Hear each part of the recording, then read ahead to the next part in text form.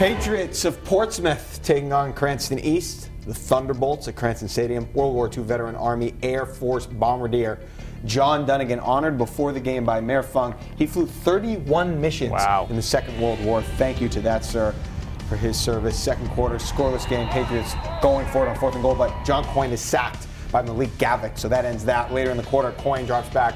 Better result here. Nice pass. Breaks up with a streaking Adam Parsons, who takes it down to the 6-yard line. From there, John Roach takes the ball from Coyne.